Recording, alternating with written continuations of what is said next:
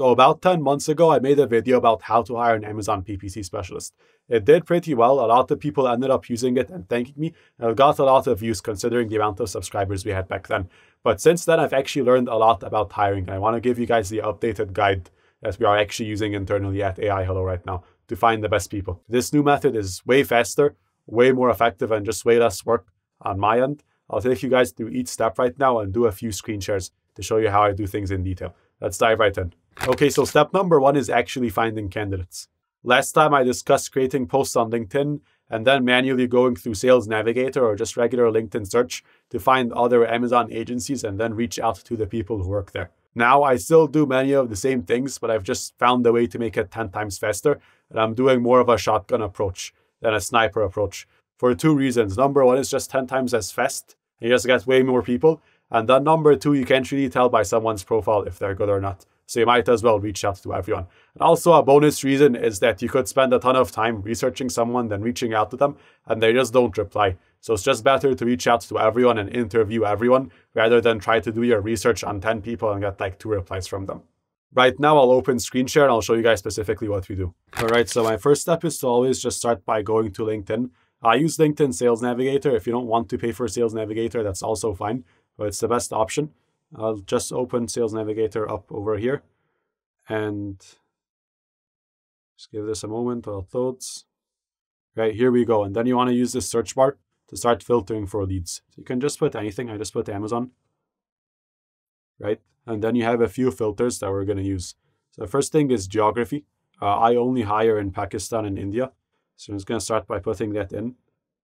Right, so include Pakistan, include India.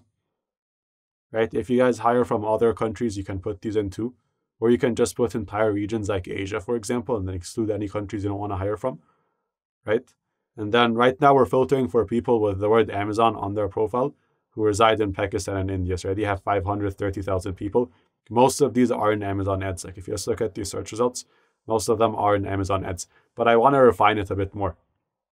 So what you can do is you can say like, I want connections of certain people, right?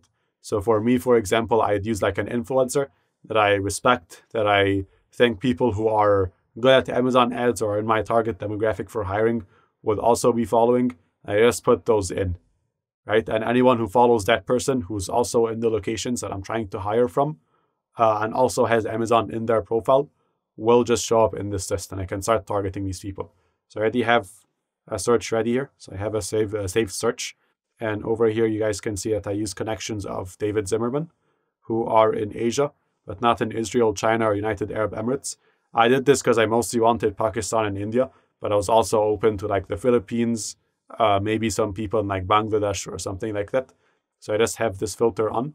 And then I remove anyone who is C-suite, because no one's going to be the owner of an agency or like a PPC software and leave their company to come join us as an Amazon PPC specialist. I've removed owners and I've removed directors because I was looking for like an entry-level role, or not like necessarily entry, but like an individual contributor role. And that's pretty much it. So I just had geography.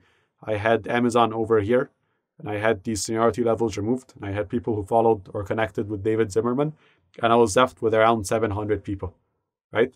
And this is step 1. Those 700 people will be basically reaching out to almost blind. We don't necessarily want to go through their profiles because you're going to spend a bunch of time to go through all of these. You're going to end up excluding a bunch of people who are actually good, including people who aren't good.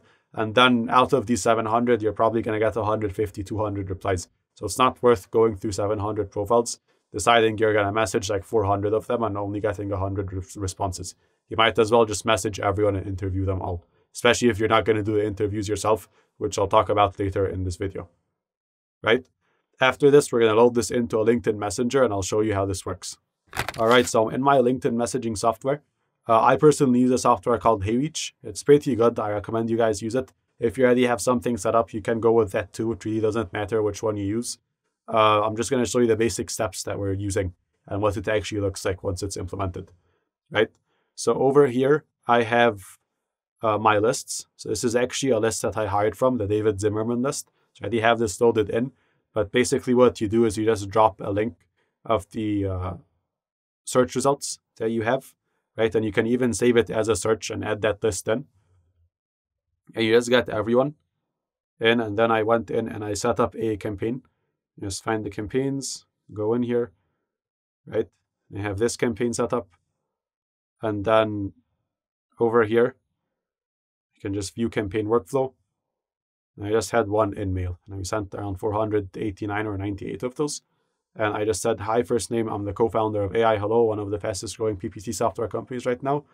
Then I just said brackets, we're up 75% over the last 2 months alone. We're also an Amazon Advanced partner and manage over 5,000 seller accounts.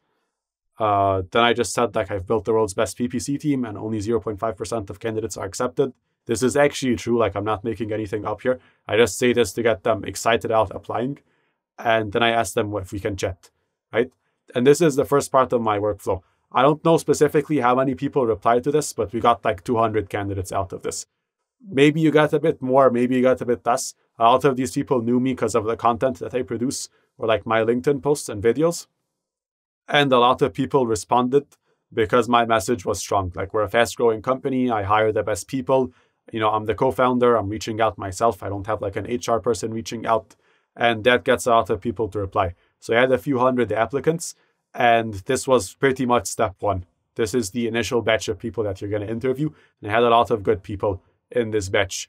Step two is to actually interview these people. I'll take you through how I do that without actually getting on any calls and what questions I ask. Okay, so now that you have your candidates, it's time to actually do the interviews. Last time I made 2 mistakes with my interviews. Number one, I took them all myself, which was a huge waste of my time because a lot of people were just not good or would not show up, and I'd end up wasting my entire day and messing up my calendar for these interviews. Number two, I just spent too much time asking them questions that I didn't necessarily need the answer for. This time I have a process where I can actually offload the initial interview to someone else and just give them the questions that they need to ask and let them know how to inform me who's going to make it to the second interview and who won't. And I pay them based on the actual outcome of these interviews. And then I just interview the candidates that are actually likely to show up. I have like 95% plus show up rates. Are actually likely for me to hire them because they've been screened by someone else, and I have a summary of all of the answers that they gave. So I'll show you how to do this right now on a screen share. Let's dive right in. Okay, so over here you can find my prep doc. I have 4 questions that I ask my interviewers to ask candidates. And I also have the tracker sheet that we used last time when we were hiring, and I'll show it to you right now. So over here we have what are your biggest achievements so far? And I want all the details, and I don't want them to be PPC related because a lot of people will just give you case studies about how they lowered ACOS or lowered TACOS or increased sales by 15%. I'm not interested in hearing that. I just want real life successes. Like, some of the people that I've hired, for example, have paid for their own private uni, have bought their own cars, have traveled Europe with money that they've made freelancing PPC at a young age, have built their own agencies, have launched their own brands, have started selling on Amazon at 14 years old. That's what I'm looking for. I'm not interested in a case study or like a tiny achievement that isn't really that impressive. So this is the first and most important question. The second question is, how did you prepare for this interview? Good people do good prep work. So if someone went and they watched my YouTube videos, they read my blog, they read my LinkedIn posts, they reached out to some of the people that work at my company before showing up to the interview, then that's a very good sign. If someone didn't even check my website or has no clue what we do, then that's a bad sign, and I generally won't work with this person, for any reason.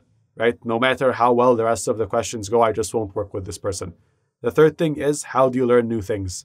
Right? You want someone who's listening to podcasts, watching YouTube videos, researching things, reading documentation, and so on. Someone who doesn't learn, isn't passionate about what they do, and won't get better over time. Then number 4, you want to ask them about some examples from their life and from their work that suggest that they perform at a much higher than average level.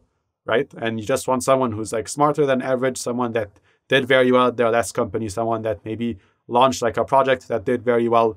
You just want these things because success leaves clues. You're not going to hire someone who was average their entire life, then have them be a crazy high performer. It could happen, and there are stories like that, but you're just making a bad bet, right? If you're betting on horses in a race, you just pick the horse that had a good history of winning, right?